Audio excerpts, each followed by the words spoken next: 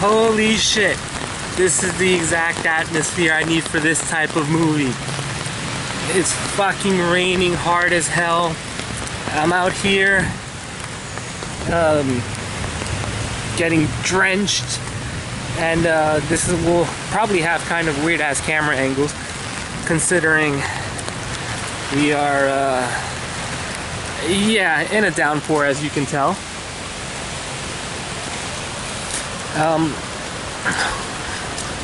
What movie has me battling the elements as well as the confines of movie structure itself?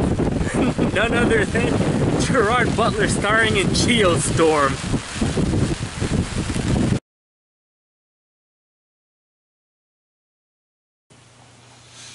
Okay, now that we're indoors finally, let's talk about this piece of shit. I mean, this movie. Geostorm is the story of a scientist who Gerard Butler plays, who is kicked out of the government program for this big satellite that he happened to create that controls the world's weather. He's kicked out because he has a pompous attitude, he doesn't like listening to authority, and he doesn't play well with the other people. His brother in the movie stays on and is actually the head of the program. And then we fast forward 3 years later, something's going wrong with the satellite, and we need to find out who did it. So apparently in the 3-year spans, no one has bothered to study the satellite or pay attention to how it works or find out how it works. So we have to call upon Gerard Butler to go back up into space and figure it out. And that's the premise of Geostorm. This movie is hot garbage. I will say this, it wasn't boring, unlike some bad movies like Pirates of the Caribbean or Alien Covenant.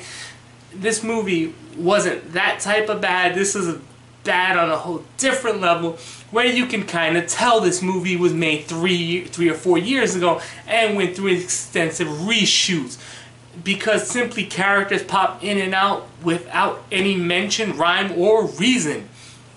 There's a daughter character who Gerard Butler has, who shows up at the beginning, throws some information on you, disappears for acts 2 through half of Act 3, shows up at the end and narrates the ending.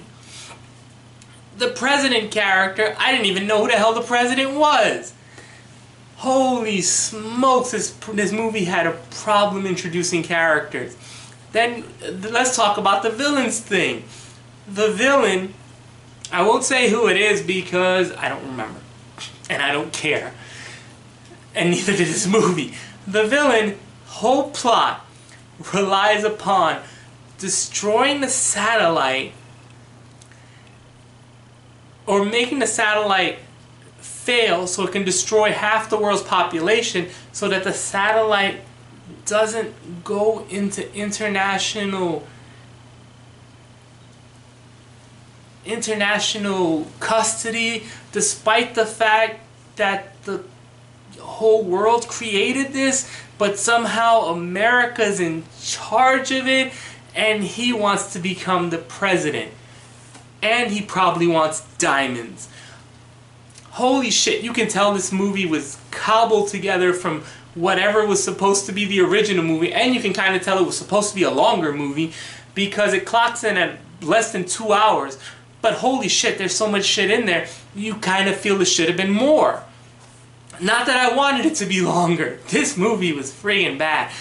Characters literally, there is a science character named Dana who shows up in the kind of near the end of Act 1, who, once she helps Gerard Butler's brother do whatever he wants to do at the beginning, literally disappears from the movie.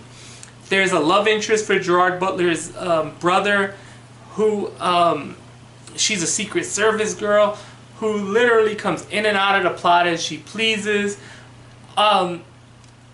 This movie is edited awfully. Either that or whoever was in charge of continuity really fucked up. because there are literal scenes where Gerard Butler would have very light facial hair, and the next scene have a full-on beard, and in the next scene have a 5 o'clock shadow. The man playing his brother now would have regular hair, kind of slicked down hair, or his hair would just kind of be regular. You can tell this movie was shot over a bunch of years. You can also tell that there was supposed to be major subplots that were supposed to happen. Like, while this is a catastrophe flick, you can also tell it was supposed to be a family movie between Gerard Butler and his brother, because they have a lot of interactions that kind of felt like there was supposed to be something else in there, and then whenever they tried to throw it in, it didn't feel like it worked. The daughter as well, you kind of felt she was supposed to mean something, since she does help open up the film, and she actually monologues the ending of the film. Then you have the Secret Service girl who, hell if I know what she was supposed to do other than be the love interest for someone. And you can also tell, like, the plot for the main villain was hatcheted up badly. Not that I say it was a good one. Like I said, this was a Lex Luthor Batman versus Superman level of ridiculous convolution, as he wanted to be the president of America, but at the same time, if you actually look at where the Geostorm map was headed, he was about to destroy freaking like 2/3 of America. What the hell? You want to be a president of freaking 7 states? Then there's the whole thing about the space station itself. The space station itself is a mixture of the world coming together to make it. But in 3 years, America took over it.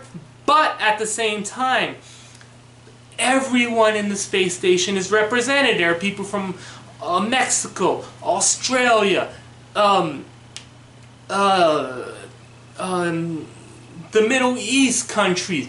Holy shit, this movie's awful. Oh my lord.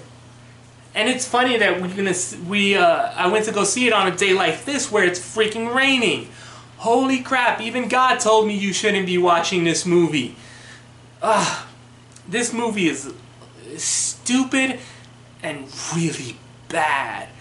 The story's nonsensical, no one makes any sense, nothing is really cobbled together, they contradict themselves constantly, and you kind of feel it was supposed to work if it would have been edited the way, or if it would have had the original story, but even then it wouldn't have saved this movie. The disasters were okay, the lightning effects looked laughable, they looked like Back to the Future Part 2. I was waiting for Doc Brown to show up in his DeLorean. This is not a good movie. Gerard Butler is he's alright. This is not fitting well on his resume, or I should say it's fitting pretty good considering the last movie I saw him in was Gods of Egypt last year. So take that for what you will. I give this movie a 2, that's it. Can't recommend this movie. This is probably going on my worst of the year list. Alright, that's all I have to say. Oh, and in case you're wondering, yeah, I know I said he wouldn't be back, but look at them eyes. How can I say no? So, oh wait, let's go look how the weather, maybe the weather got better outside since I saw this movie. Yeah, this is the footage.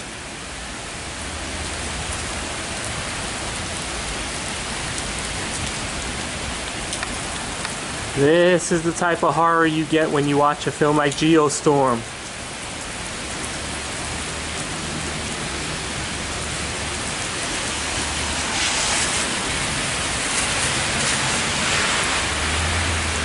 Enjoy the rain, people, and until next time, hopefully there are sunnier days ahead of us for the next movie.